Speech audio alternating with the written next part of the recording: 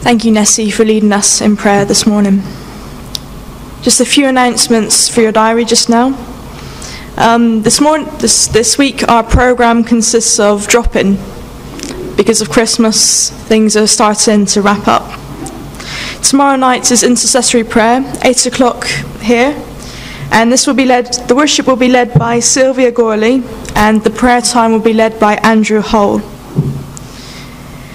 Before you can see the sheep sat on the table with their bags. They're ready and they are waiting to go. And I know you've done it already, but pass on our thanks to the knitters because they're amazing. And like Nessie said this morning, they may have all had the same pattern, but there's a variety of sheep there, and not one of them looks the same. I'm pretty sure there's a sermon in that somewhere. But that will be starting on Friday, so the shops will be getting them tomorrow. There's 10 leaflets there. If you know any children and you want to take the leaflets away today, then they're ready and waiting. We designed our own leaflets this year because the organisation we were going to get them from, we couldn't change the way it was laid out. So we've had to go at making our own this year. Sunday the 6th of December, next Sunday, our meeting will be led by Major Imogen Stewart. And this will also include the gift service. So if you have the bags of toiletries and things for Glenalva, please bring them next week. There are some gift bags at the back of the hall, if you do have them. There it's the left-hand side of the hall, because the right-hand side, that's the bags for the sheep. Please do not get them mixed up. So the 9th of December, Wednesday the 9th of December, Core Council, followed at 10, followed by the Pastoral Care Council. If you have any ideas, one idea was mentioned this morning to me. If you have any ideas for the Core Council, fundraising, something spiritual, anything that you think as a core we should enter into, please let us know. Sunday the 20th of December, in our planning for Christmas, Philip and I were thinking about having a Songs of Praise. And so we're asking for your help. We're asking for you to come with either a carol or a poem or a prayer. And so everyone's going to get these at the end of the meeting along with something else. I think that's all the announcements. Tuesday night. Oh, sorry, yes. Now, let me get this right. Tullygarley. We're at Tullygarley for the switching of the lights, and then we're in the church in the marketplace for singing. And as we are responsible for the singing, please, as many of us, come along. Drafting extras. You're going to need that to drown out us too. But we'll have CDs. But yeah, it's 7 o'clock at the tree. At the tree. Thank you, Nessie. Okay, and next year, as part of our celebrating 129 years of the Corps, we're thinking about an away day still, and we still need numbers. So if you're interested, forget about cost for the now. We just need to know how many people would be interested. The money may come somewhere else. We're looking into getting it financed so that it doesn't cost us. I think that's the end, yeah. Okay. Now, it may not be orthodox, but just now may we wait upon you for your offering, please. Thank you. Can you take it?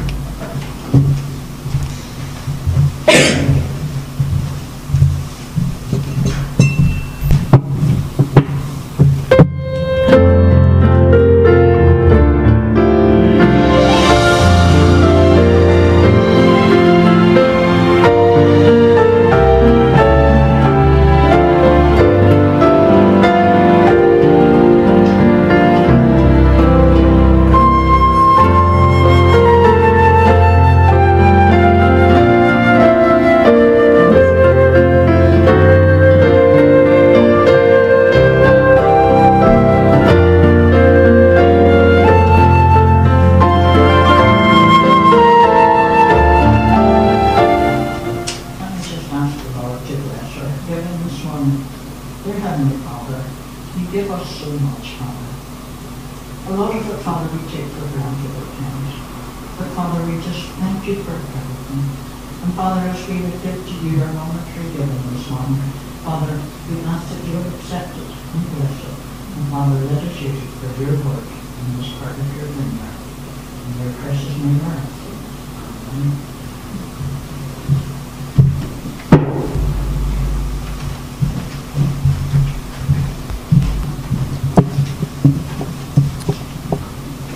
We know that this Sunday is the first Sunday of Advent, and as we prepare to celebrate the birth of Christ, our theme over the next few weeks, our overarching theme, will be Unwrapping Christmas.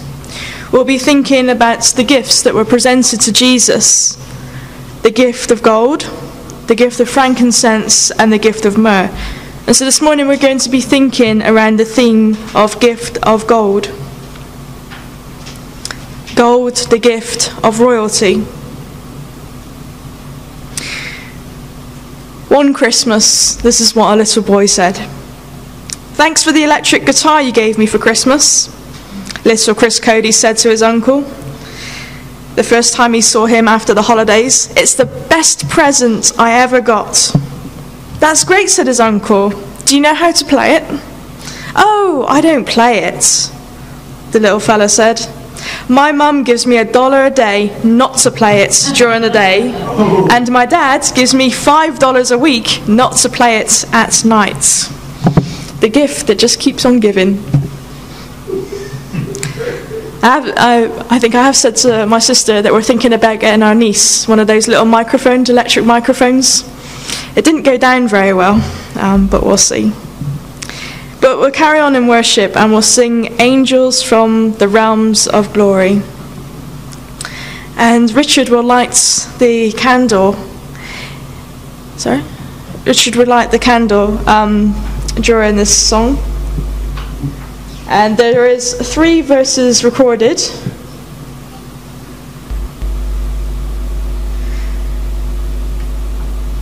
So I think we'll sing the first 3 and we'll read the last one. When the music stops, we'll sing or read. We'll get there. If you'd like to stand.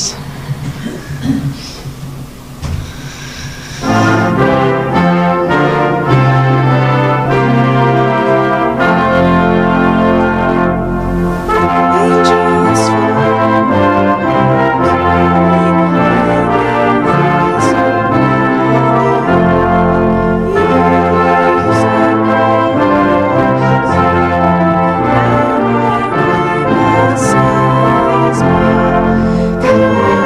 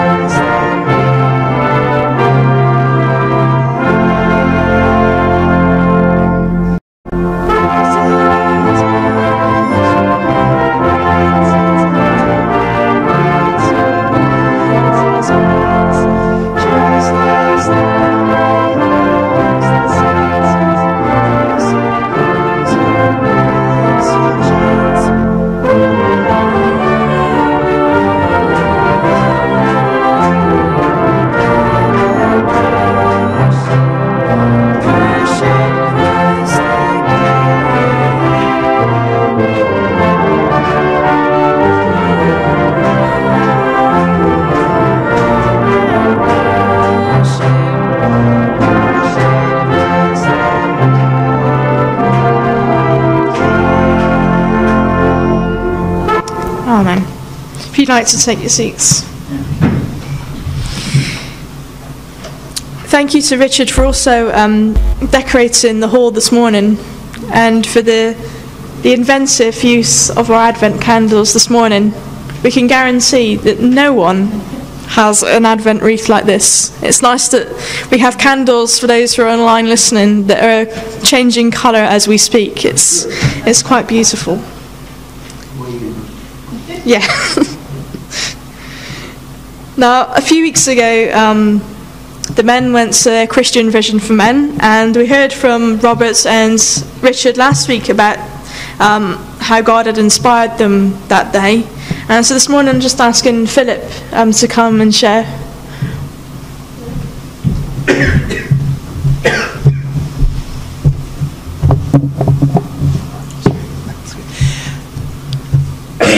I think from what's been said already in relation to this, you would have heard that it was a very good day. And but one of the sort of themes that was coming out of the teaching that was given is men in church are a minority. And some of the statistics that they shared that day, and we have available in their leaflet, which was given by some research that they had been doing, 50% of men feel comfortable in a ladies' underwear shop. 33% of men feel comfortable in church. It really makes you think, doesn't it? And by the current rate of loss, by 2028, men will have disappeared from church in the UK completely. It is sad, and it's very worrying, isn't it? 64% of the UK population, men and women, can think of no reason why they would go to church. And when you hear things like that, or like this where it says men think church is irrelevant, it makes you think, what's their experience of church? Why do they think that? What impression, perhaps, are they getting of church to make them think that? And it makes our mission and our ministry even harder, doesn't it? When we have communities around the country that aren't encouraged to come to church or don't see the need to come to church. And yet we are created to be worshippers of the one who created us and the one who died for us. So the day itself was really challenging in that respect, because it kind of set the tone really for what the church is about, not just ministering to men but also to women, and we shouldn't forget that. But I think perhaps there are things that can be done here locally and around the wider world to be reaching out to men in our communities, and I'm sure over the next couple of weeks and days we can have those discussions, and some conversations have already happened about how we can perhaps reach out to men and women in our community. So I'll leave this available. You can have a look at it if you want to sort of have a look at some of the other things that they've put on here. The organisation themselves, Christian Vision for Men, they do various things throughout the year for men's ministries. And one of the things they're holding next year in replace of the conference that we went to is an event called The Gathering, which I think is over the course of a weekend. And you stay in tents and you involve yourself with various sports games, Bible teachings and worship activities and various other events. So it's sad to think that the event we went to won't happen again, not in that way anyway. It's only led by CVM. But we can continue to pray that something will be provided, and maybe that's, as Robert said, something that we could look at doing locally here as well. So yes, it was a challenge to go. It was good to go, and I think, like anything like this, it really opens our eyes to the reality of what we're facing as a church nowadays. So thank you.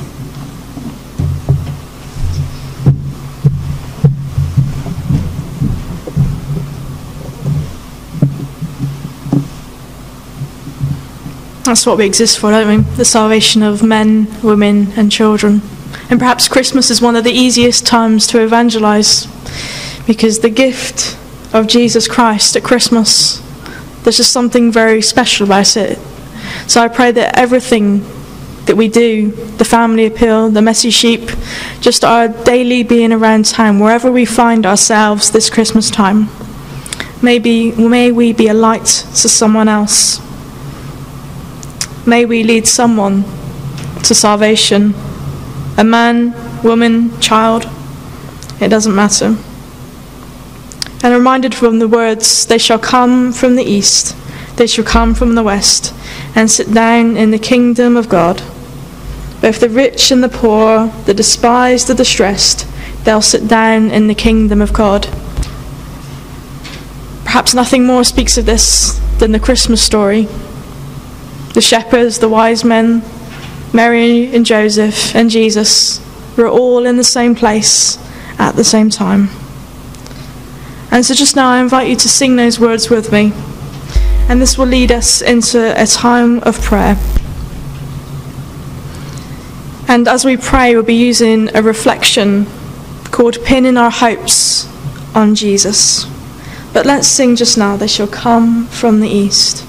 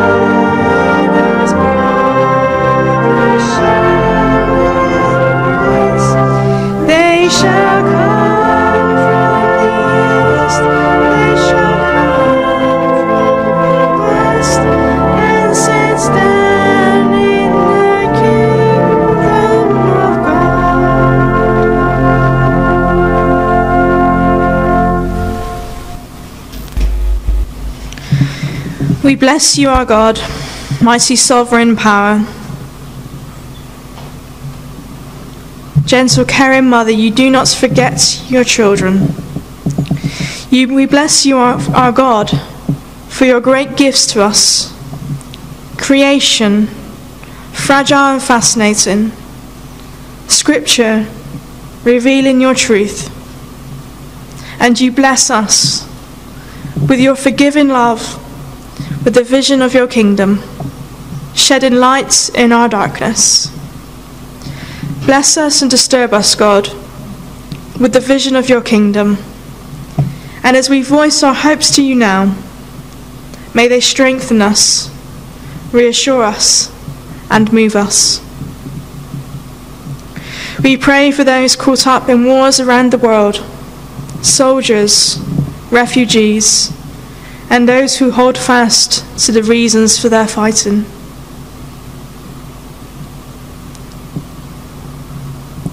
We pray for those who are homeless, excluded from what the rest of us are doing, cold, struggling to keep a hold of who they are.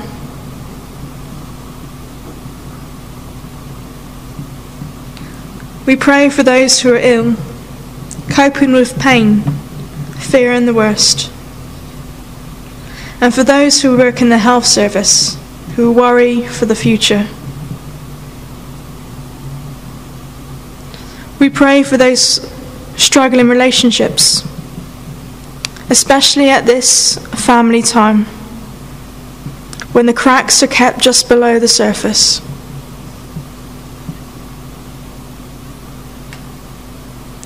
And for the deepest hopes of our hearts, we pray now.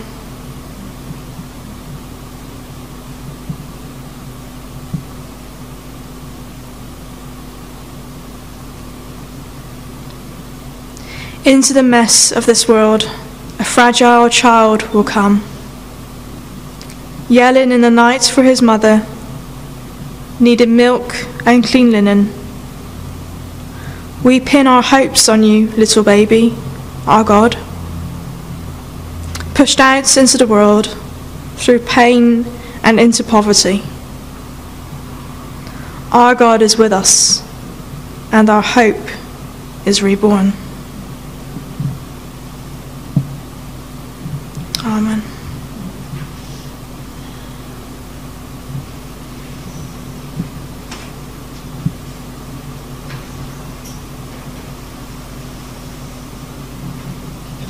And as we think about the gift of gold this morning, pinning our hopes on Jesus as we prepare in this time of Advent, also at the end of the meeting, we'll be giving you one of these, a gold present with a little message wrapped on it. But I wonder if it finds a place in your home after today. Maybe on the tree. Maybe just by the door as you come in or go out. But wherever you choose to take this and choose to put this,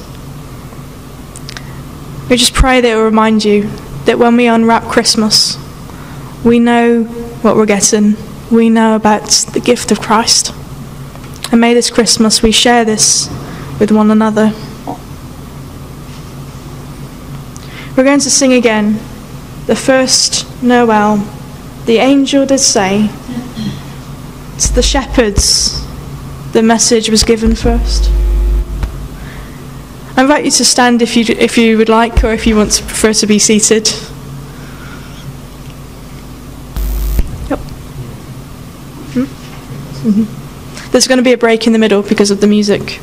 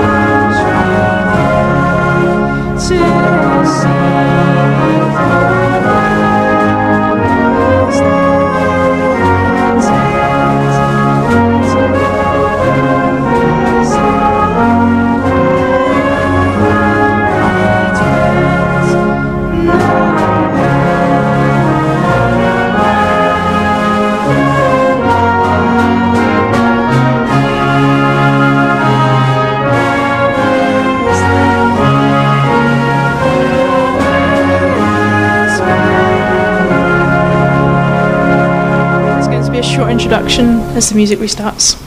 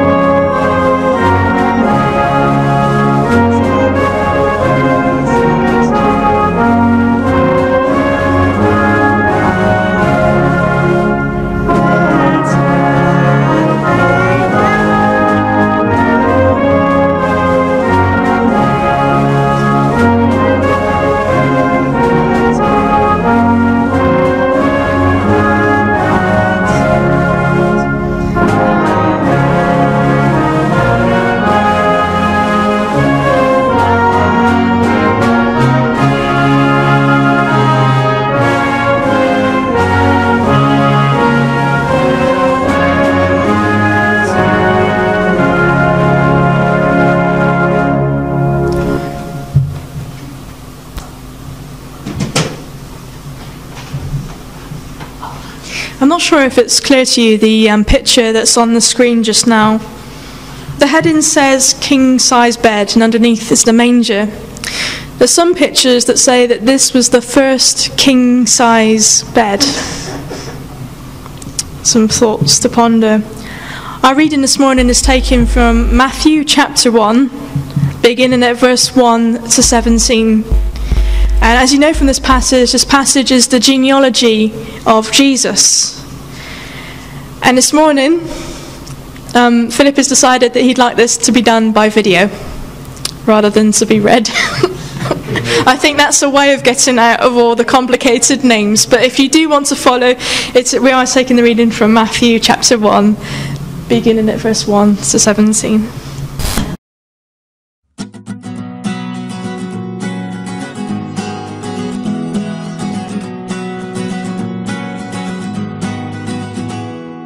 Abraham had Isaac, Isaac he had Jacob, Jacob he had Judah and his kin. Well, then Perez and Zerah came from Judah's woman Tamar. Perez he brought Hezron up, and then came Aram, then Amminadab, then Nahshon, who was then the dad of Salmon, who with Rahab fathered Boaz. Ruth she married Boaz, who had Obed, who had Jesse. Jesse he had David, who we know as king. David he had Solomon by dead Uriah's wife. Solomon, well, you all know him. He had good old Rehoboam, followed by Abijah, who had Asa. Asa had Jehoshaphat, had Joram, had Uzziah, who had Jotham, then Ahaz, by Manasseh, who had Amon, who was a man, who was father of a good boy named Josiah, who grandfathered Jehoiakim, who caused the Babylonian captivity because he was a liar. And then he had Shealtiel, who begat Zerubbabel, who had Abiud, who had Eliakim. Eliakim had Azer, who had Zadok, who had Achim. Achim was the father of Eliab. Then he had Eliezer, who had Mathan, who had Jacob. But listen very closely, I don't want to sing this twice.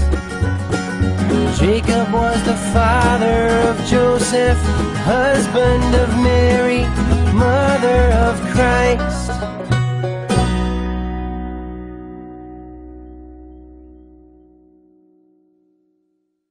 You can see why it was easier to have it sung to us than we had somebody read them out in college. He got to the end, but it was a bit of a challenge for him to read them all out.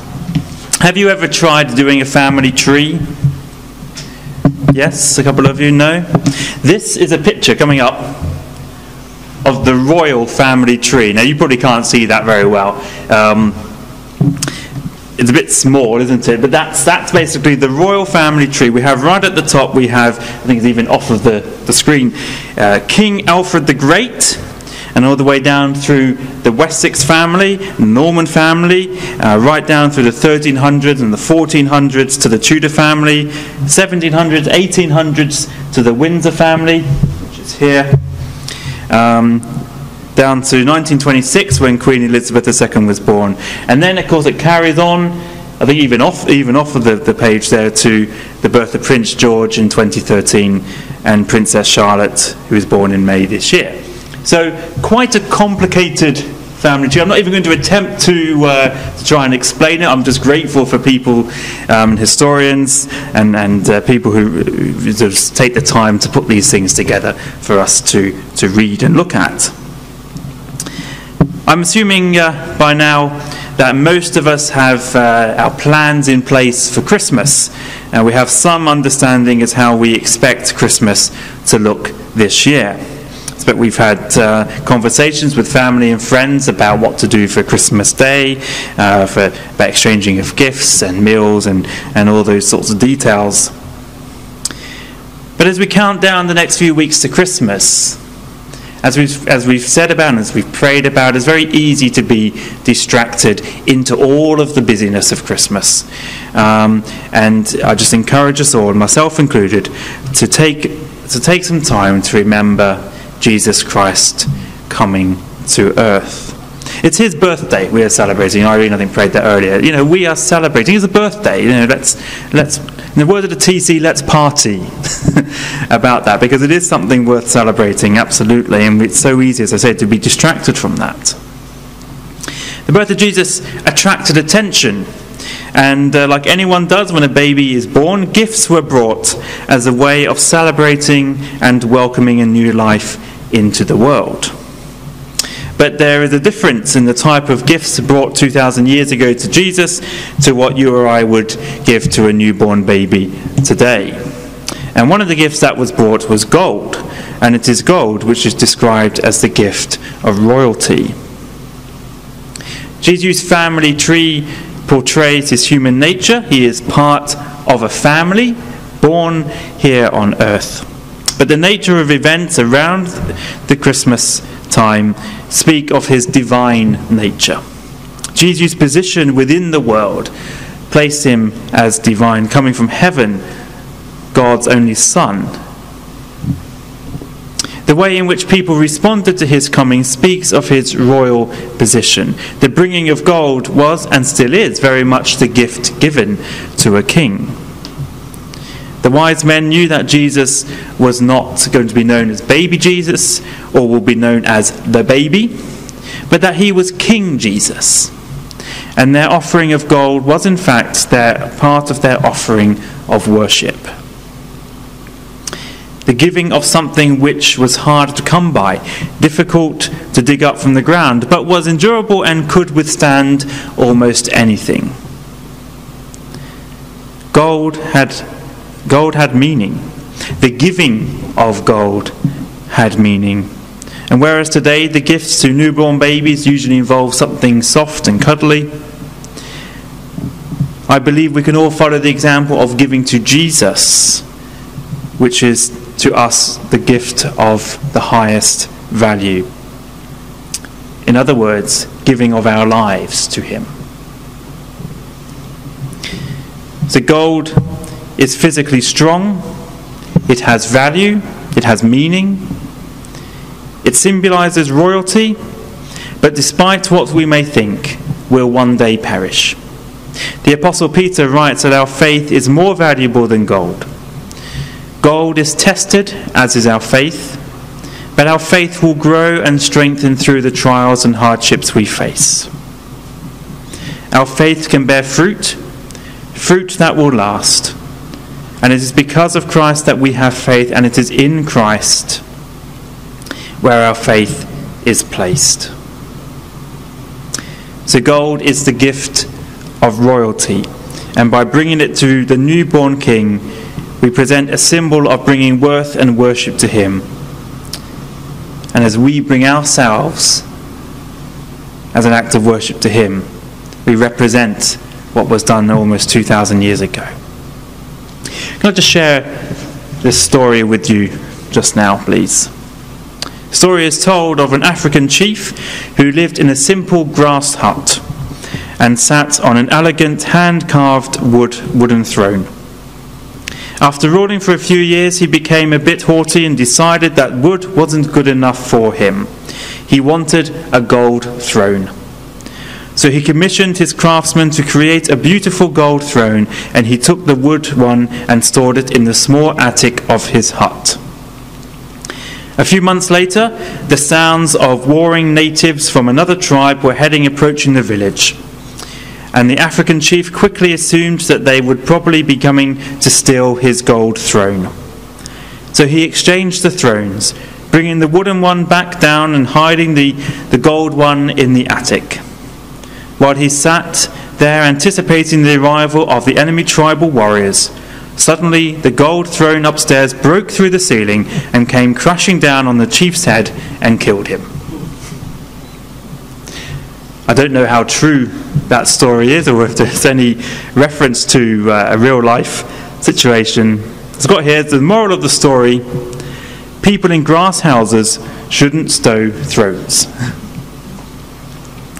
But it shows that gold has weight, so it's valuable, it's expensive. So what the wise men brought in terms of gold wasn't cheap stuff. It had meaning. It was important. It was significant. But they knew Jesus deserved only the best because he is here for us. Matthew writes the genealogy of Christ in the opening verse of his book, of his gospel, because it was important to first century Jews. Anyone who starts reading the Bible from the New Testament will be put in the picture by reading the names of many generations. Matthew is saying to his readers that the birth of Christ is something that Israel has been waiting for. There are also stories to share along the way. Since creation, each name is listed, played a part in God's plan for the world. Matthew is highlighting the fulfillment of God's plan. He is bridging readers from the Old Testament into the New Testament, and in doing so highlights the significant position of Christ in the history of the world. Warren Wiersbe describes the Old Testament as a book of promise and the New Testament as a book of fulfillment.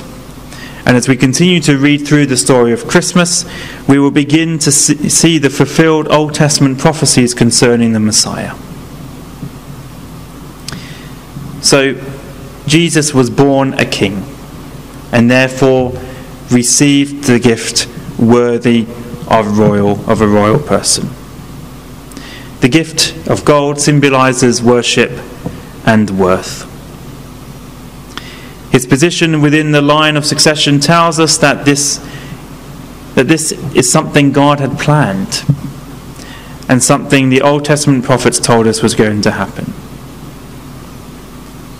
And finally, Matthew's point was for his Jewish readers to know Christ was the promised Messiah, and his coming to earth had more significant meaning than any other child.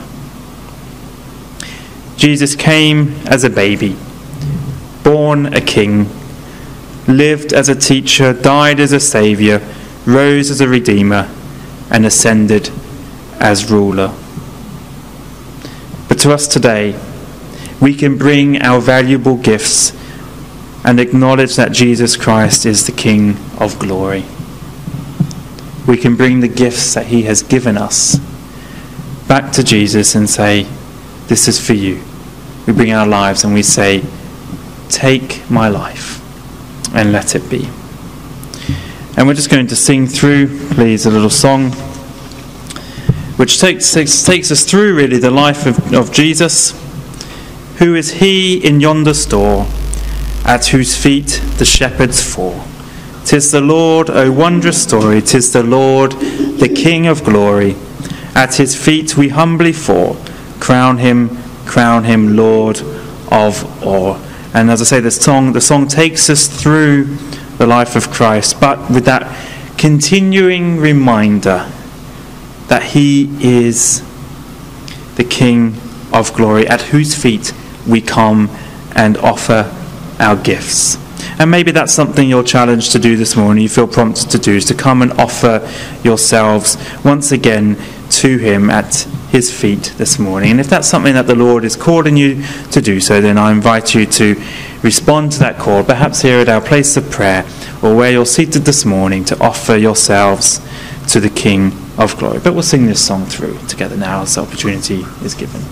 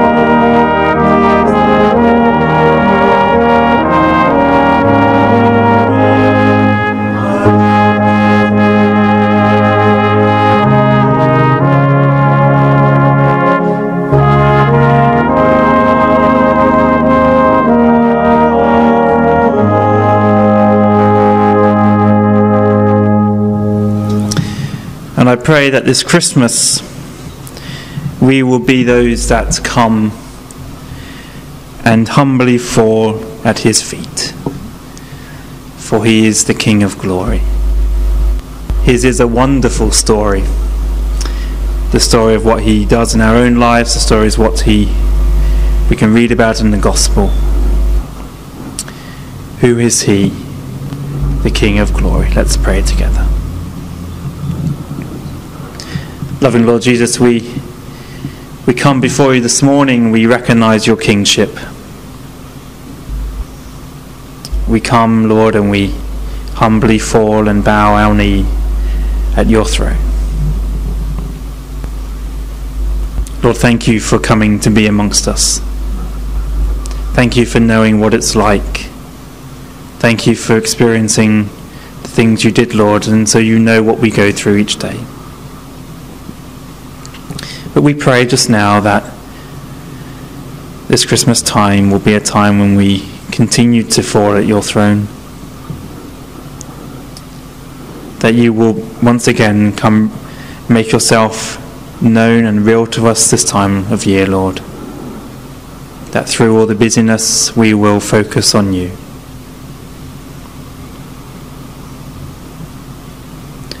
Lord, we pray for our friends and family, perhaps people in our lives that don't know you. They don't know the reason behind Christmas. We pray, Lord, that something we say or do, perhaps in the Christmas card we give them, the conversations we have, Lord, may they see that it is because of you that we celebrate Christmas. And it's because of you that we choose to live our lives the way we do, Lord, because you've called us to do so. So, Lord, help us to give all of what we are to you. We don't always find it easy to give things up, Lord, but we know that you deserve every part of our lives, Lord.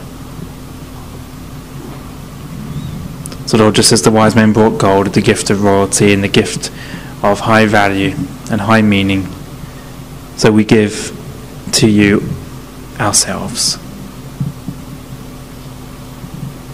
Take our lives, Lord, and may they be used for your glory and your kingdom's work. We pray in Jesus' name. Amen.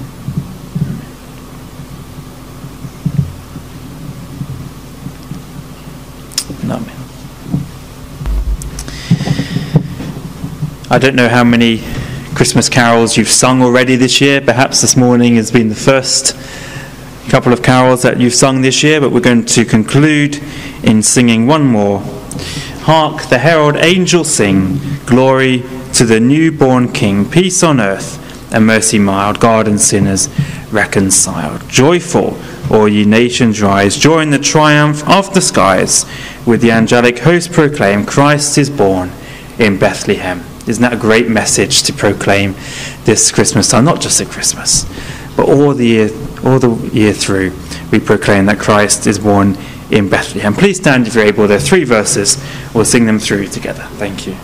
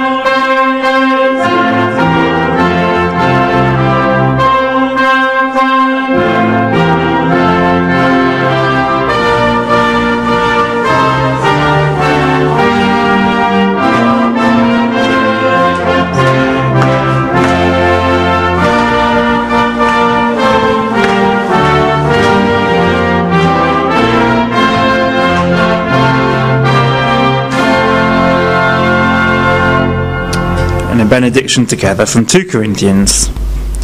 Grace and peace to you from God our Father and the Lord Jesus Christ. And Lord, may you be with us this week as we go out to proclaim that Christ is born in Bethlehem. Amen and amen. God bless you. Thank you.